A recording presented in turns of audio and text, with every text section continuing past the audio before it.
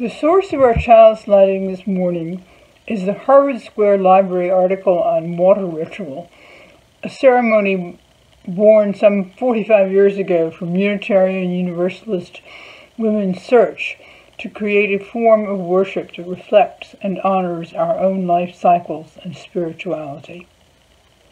Celebrating women's experiences, they chose water in its many facets to symbolize empowerment, and rivers to express our capacity to connect and grow. Like rivers, we make our way from places distant and near and come together to shape a new spirituality, drawing on our strengths and experiences to create rituals and symbols that give meaning to us. We light our chalice to honor the inspired women who led the way and to illumine our paths as we continue the search they began.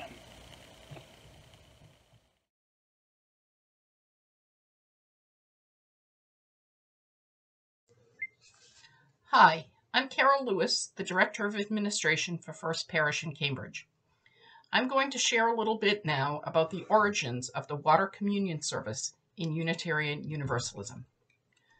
For many Unitarian Universalist congregations, water communion is an annual ritual used during ingathering or homecoming Sunday services to invite people into the new church year.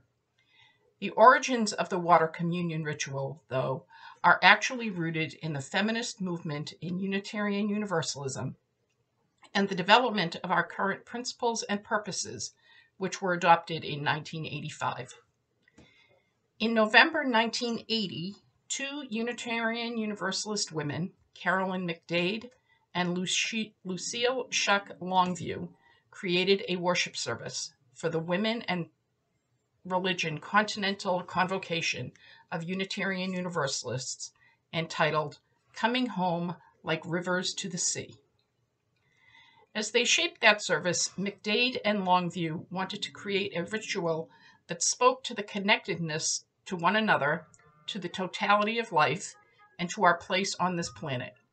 By acknowledging that the ocean is considered by many to be the place from which all life on our planet came, it is the womb of life, and that amniotic waters surround each of us prenatally, they included a new inclusive symbol of women's spirituality, water.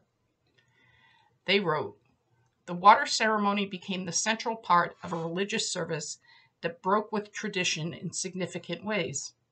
It was created by lay women, women who had long been silent in the pews. The ritual space was also made sacred by the women themselves. They gathered to worship in a way authentic and liberating to us, not as a church, but in a semicircle around a large common earthen bowl. It was a ritual of women being connected by a universal symbol, water, a ritual of women being connected to the totality of life." At that first ritual, they asked 8 different women, each coming from distant places, to bring water, and they did. Water from the Rio Grande and Assiniboine rivers, rainwater from Maryland, water from the Pacific and Atlantic Oceans, and others were poured into the earthenware bowl as each bearer described its significance. Unlike many contemporary celebrations, however, the original ritual noted that it was important for those participating to have the opportunity to take some of the commingled waters home. Indeed, they invited the women present to empty out any bottle of cosmetics or perfume that they might have brought with them, and to use it to convey some of the water home, thus abandoning a product that exploited perceived feminine inadequacies to make room for that which might remind them of their shared power. But most of all, persons accustomed to the current practice of water celebrations might be surprised by the depth of sharing that took place as the waters were mingled. Here's an example of what one participant shared as she poured her water into the common bowl. Assiniboine River in Winnipeg, Canada. Jean Bramadette. I bring water from Canada, from the north, from the prairies. This water comes from the Assiniboine River, which ultimately flows into Hudson Bay. The water from this river is very important to me because I live on this river. It is almost an extension of my living room, and constantly observe the changes. Sometimes it flows fast, and sometimes slowly, quite a bit like my own moods and my own life. I have listened at night to the boom and crack of the ice floes breaking as winter turns into spring. I have watched helplessly as a man drowned in the fast-moving waters before me. I have observed with pleasure the blue herons receiving sustenance from its banks. I have enjoyed the river in all of its seasons, skating in the winter, canoeing in the summer, but most of all, the river is a symbol of the lasting power of life. The physical part of me may die, but like the river, my spirit will live on.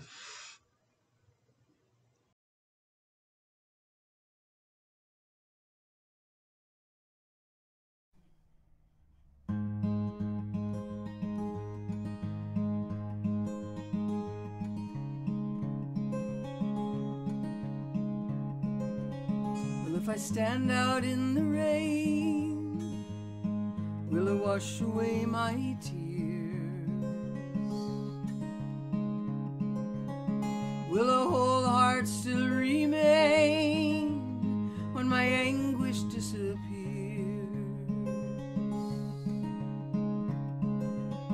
And if I let it truly drench me, will the waters then recede? And if I let my jaw unclench, will my anger be set free?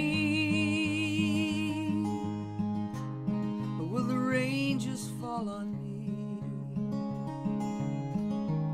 Will the rain just fall on me?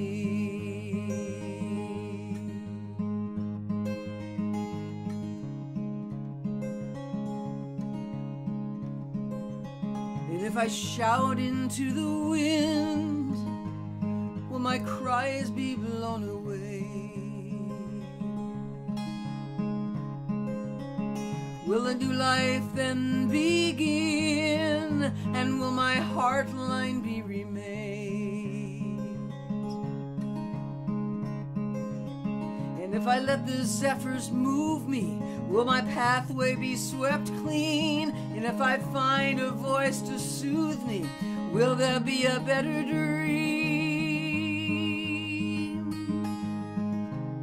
Or will the wind just blow at me?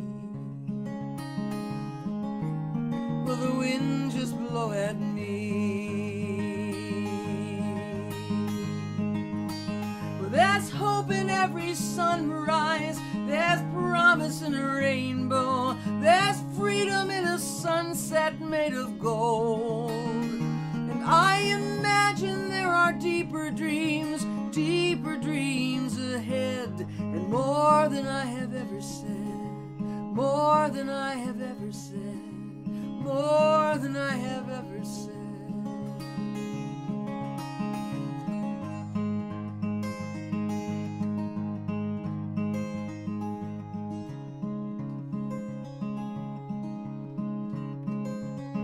If I walk through fields of snow, will the snowdrifts cover me?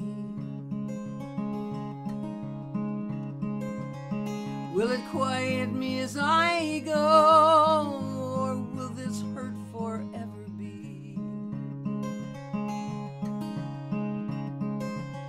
And if I make it through the storm, will a spring thaw touch my bones? Will I finally feel warm, this heart that longs for home? Or will the snow just cover me? Will the snow just cover me? Well, there's hope in every sunrise, there's promise in a rainbow, there's freedom in a sunset made of gold. And I imagine there are deeper dreams more than I have ever said, more than I have ever said, more than I have ever said.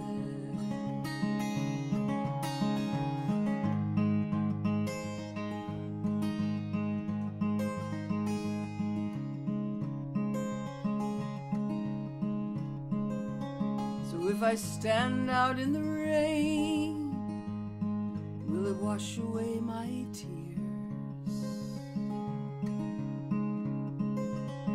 Will a whole heart still remain when my anguish disappears?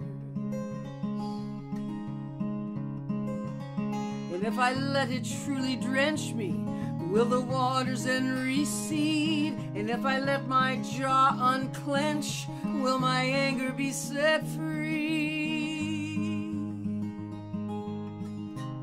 Or will the rain just fall on me? Will the rain just fall on me? Will the rain just fall on me? Will the rain just fall on me?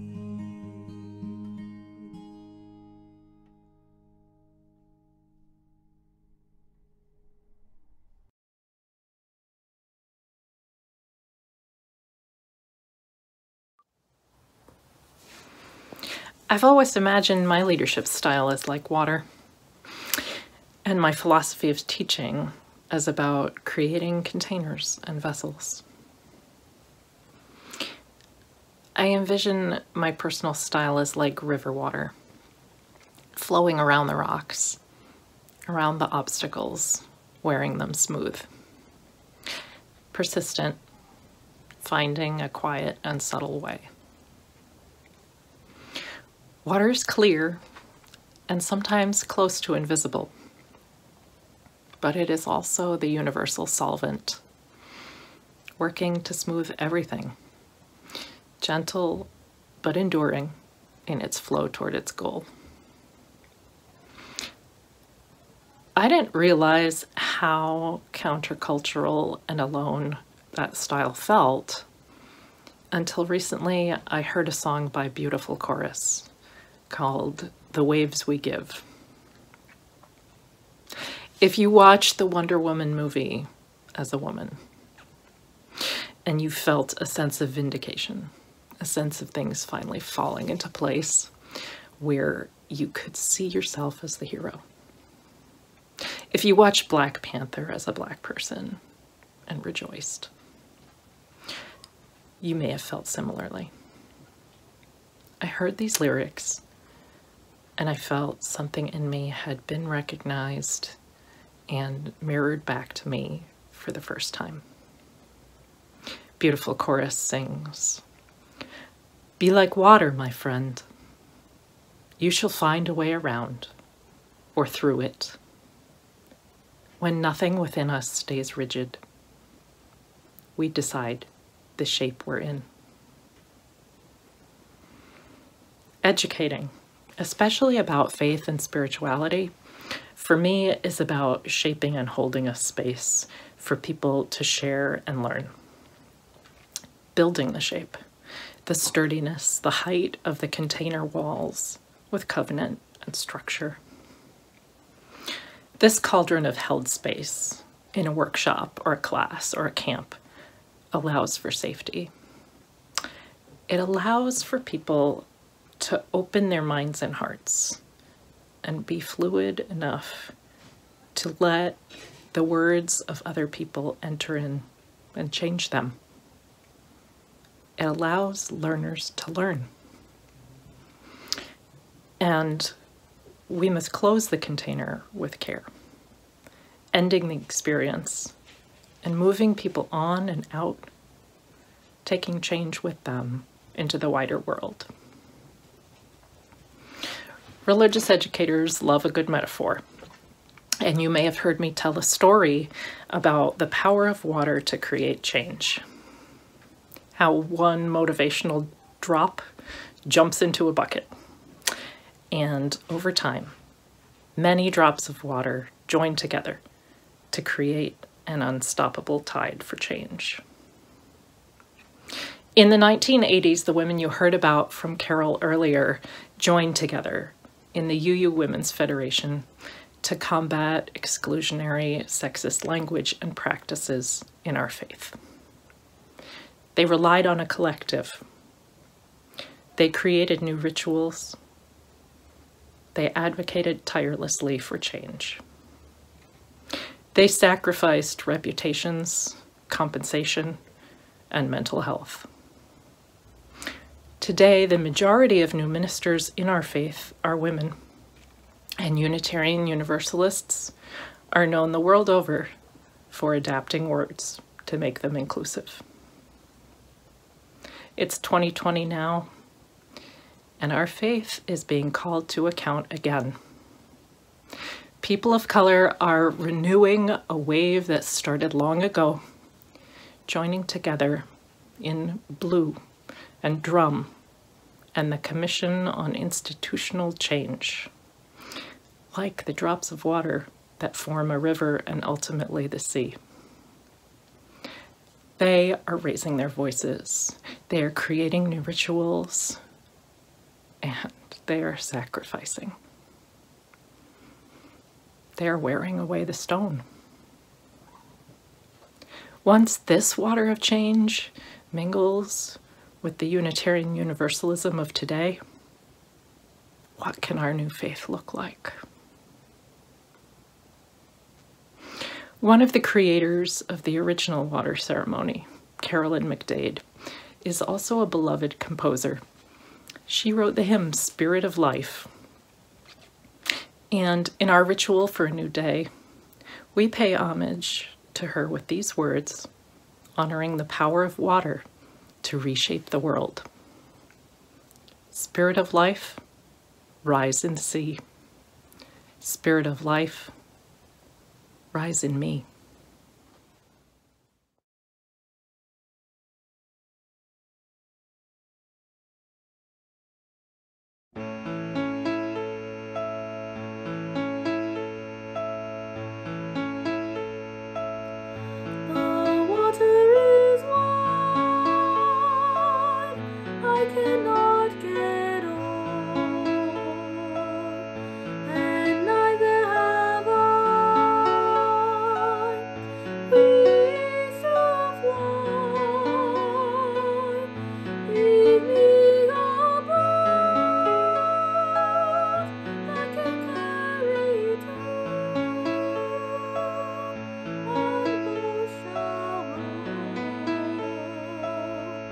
My lover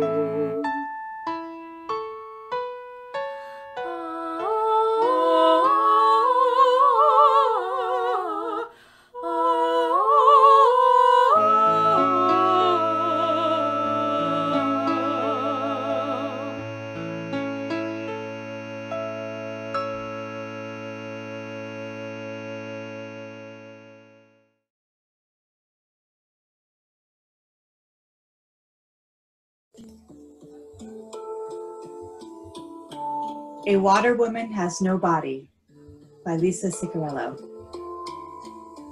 Emptiness is a blessing. It can't be owned if it doesn't exist. My father said to bloom, but never fruit. A small trickle eating its way through stone. A small trickle. I am one kind of alive. Alive. I see everything the water sees. Everything. I told you a turn was going to come, and turn the tower did. A turn was going to come. What are the master's tools but a way to dismantle him? Who will replace the blood of my mother in me? A cold spring rising. She told me a woman made of water can never crack. Woman made of water. And of her defeat, she said, this is nothing. Nothing.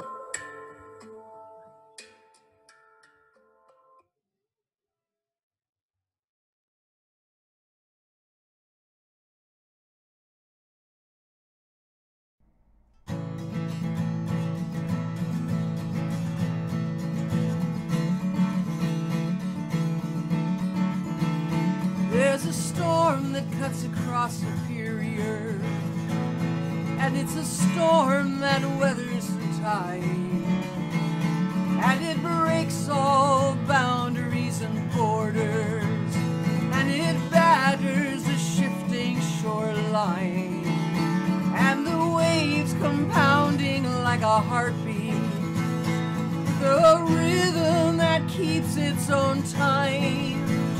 What I've learned from the pull of the tides is that the storm keeps the waters in line. Oh, why would we dive into deep waters? Why would we risk life and limb if not to experience euphoria, and if not to dive right in? And isn't love the same as the storm line? Don't we throw ourselves into that sea with the hope that the rescue will always be there for you and for me? And there's a dark cloud on the horizon, and it boils up to the sky, and it holds the sea in its strong arms, and it rains it down with a cry. And I wonder why few seem to notice as the pressure continues to rise,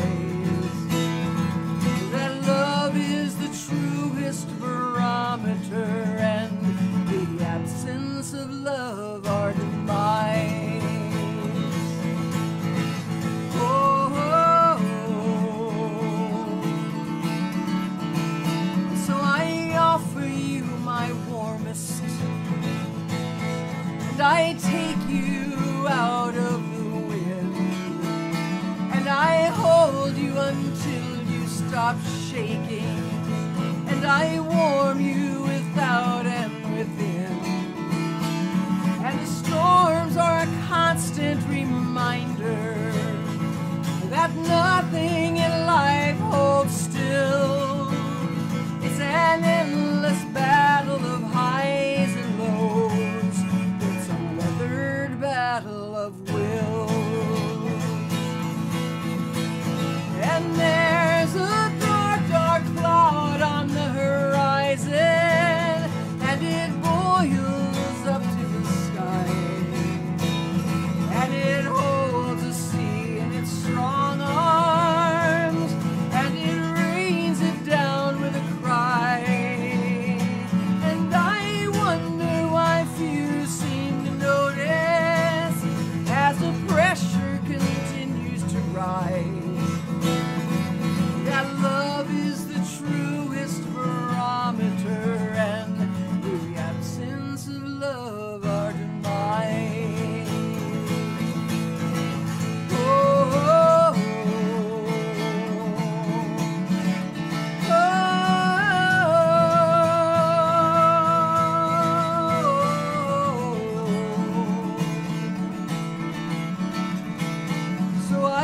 treasure every season, be it winter, fall, summer, or spring. And I know the heat of the storm front, and I feel the cleansing it brings. You can always take shelter from lightning. You can stoke the fire against the cold. But to run away from a darkening cloud is to never let love take hold. And there's a dark, dark cloud on the horizon, and it boils up to the sky, and it holds the sea in its strong arms, and it rains it down with a cry. And I wonder why few seem to notice as the pressure continues to rise, that love is the truest barometer, and the absence of love our demise. Oh, oh,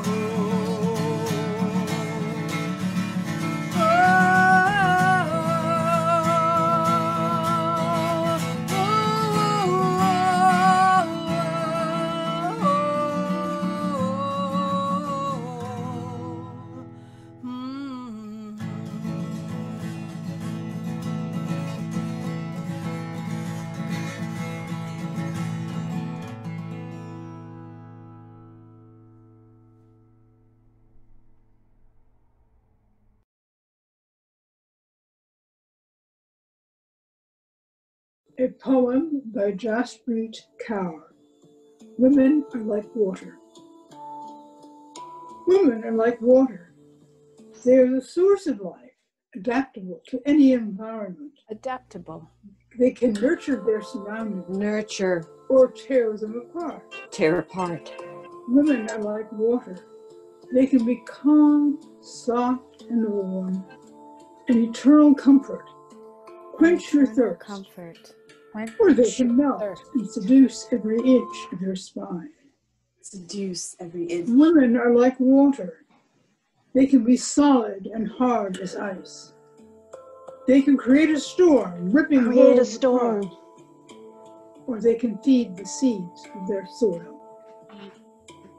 Women are like water.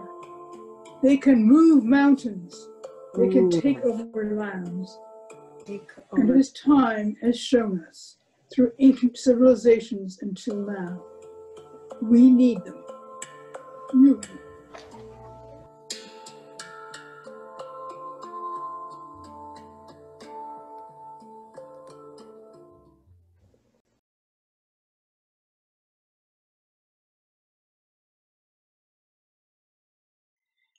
The ocean has always been the place I have gone for renewal and healing. I've been struck by the beauty of the oceans in the Caribbean and the power of oceans after a New England storm. The power and sound of the waves, the gentle movement of tide pools, the refreshment of the water on a hot summer day, and the knowledge that the same coolness in winter can and does take lives. I'm blessed to live in an area of Massachusetts where I can experience not only the beauty of the Atlantic Ocean within a half-hour drive, but I can also drive 2 hours north to where the Pemigewasset River leaves the White Mountains and follow it through New Hampshire, back closer to home to Lawrence, where it is the Merrimack River, and follow it east to where it empties into the Atlantic in Newburyport. Spirit of life, rise in the sea. Spirit of life, rise in me.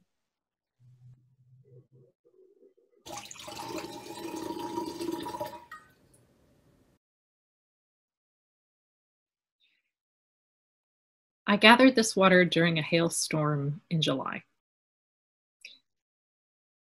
It was so disturbing to be outside in the middle of summer, surrounded by falling ice. so discordant. It was like a symbol of the way our climate is changing. Our storms are increasing in frequency, in duration, in intensity. It was like a symbol of the way that we have treated not only the earth, but women's bodies. And it was a call to action. It felt like water raining down, saying, it is time to put the fire out.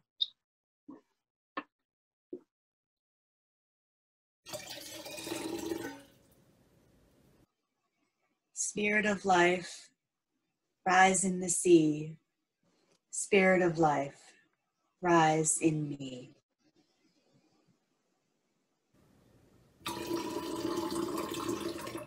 Loving Creator, we ask for your blessing on children, families, and communities who are thirsty. Purify, protect, and multiply our water sources, that we may all have clean water, nourishing gardens, and good health.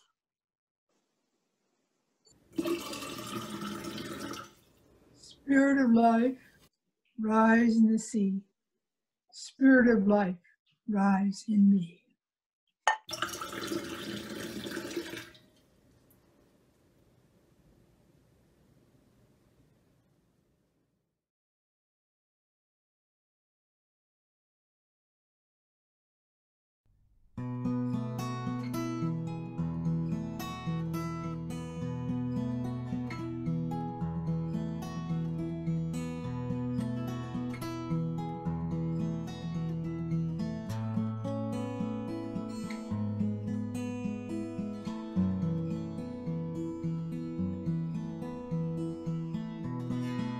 Dark the night, the new moon rising, far away from the light of day. As I set sail for distant shores, the dazzling stars will light my way. But if clouds roll in and mask the North Star, and I am adrift upon the sea, my inner compass is what I have to get me to my better me, my better me.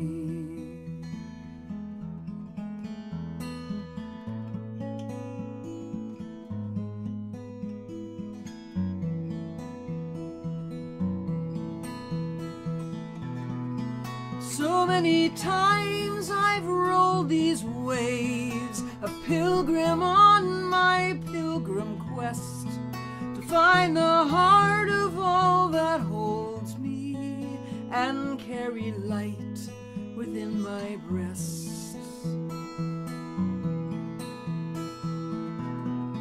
The sails will tear and masts will break, and I'll be lost upon the blue.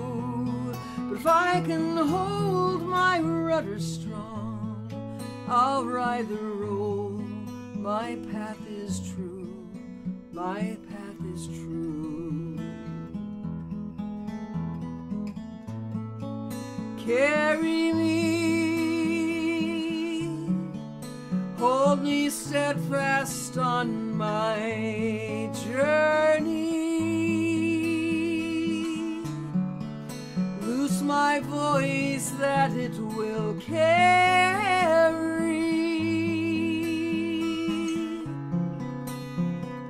Carry me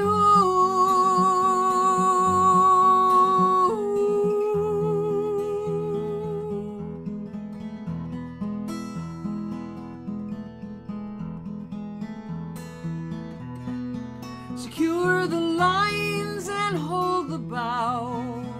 I'm coming in for just a spell, to walk this earth the steady gate and break the solid from the swell.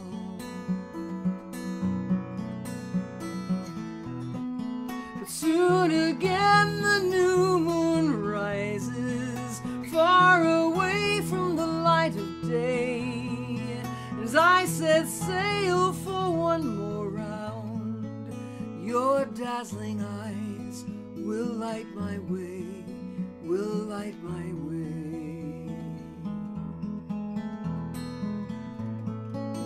Carry me, hold me steadfast on my journey. Loose my voice that it will carry